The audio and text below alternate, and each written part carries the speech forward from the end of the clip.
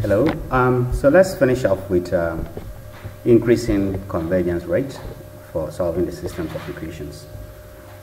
We just finished with the Gauss-Seidel method, and then we came across this iteration scheme 26. Okay, so the next thing we are going to look at is how this is modified. Okay, basically you multiply this by some factor to increase iteration, the convergence rate, I should say.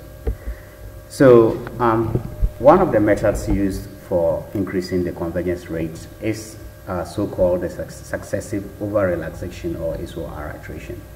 Okay, so it's actually based on the idea that if you look at equation 26, which is repeated here without this omega 10 here, okay, is based on the idea that if you use a different factor, right, from the one that is given in 26, equation 26, you can get a faster rate of convergence compared to the Gauss-Seidel method. So basically it's equation 26, and you just multiply this displacement factor or term by this omega 10, which you can rewrite as this.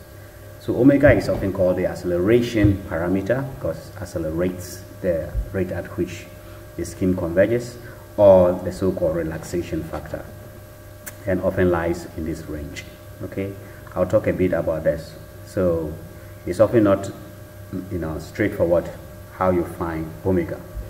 You often have to experiment, let's say with a smaller version of your problem, to see which value of omega will give you a better conversion rate. And of course, from 30, you can bring the x to the r plus 1 terms to the right hand side, and then you get this, and you can also rewrite this in a different form. So these are all different forms that you can often use, okay, to do to code. All right, so basically you can use the same code as for the Gauss-Seidel, and then all you do is multiply this factor displacement 10 here by this relaxation factor. Or if you like, once you have the you have a code for SOR, right? When omega is equal to 1, then you are back to the Gauss-Seidel method. So you can basically use the same code to test both schemes. So that's what I just said. If omega is 1, then you get the original Gauss-Seidel iteration. And optimal value for this relaxation depends on the matrix A.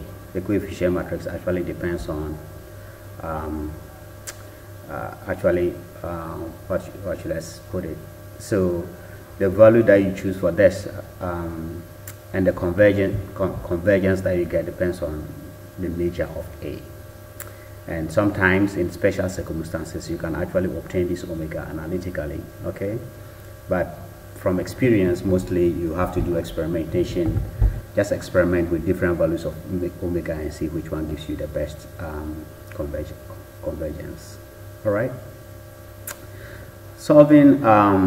So we can solve the same problem that we solved using the Jacobi and using the Gauss-Seidel. Remember when we used this Jacobi method, there was we got our solution after about 28 iterations. Then we improved on Jacobi and used Gauss-Seidel, and we had to iterate for 22 iterations before we got the solution. Now, if we do solve the same problem and choose a relaxation factor of 0.8, you realize that the SOR method will give you the same solution but with only 7 iterations. So an optimal choice for this omega term actually increases the conversion rate by a very, very large amount. So in this case, it's 3 times faster than what we got for the Gauss-Seidel method. Okay. So basically, that is what I will.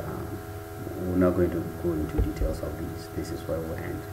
So you would see some sample Matlab codes. The first one is the Jacobi method, which is coded here. Basically, so this is the example that I have shown in there. presentations. Your matrix A is given by this, B is this. You can also use this as a function, right? You can comment out A and B, and then, you can comment A and B here, these two lines, and then comment out, remove the comment for this, and then this becomes a function. So you can basically plug in any matrix A, any B, and then you can run this to see the results for the Jacobi method. All right. This is the initial condition x0. This is just an initialization for your solution vector x.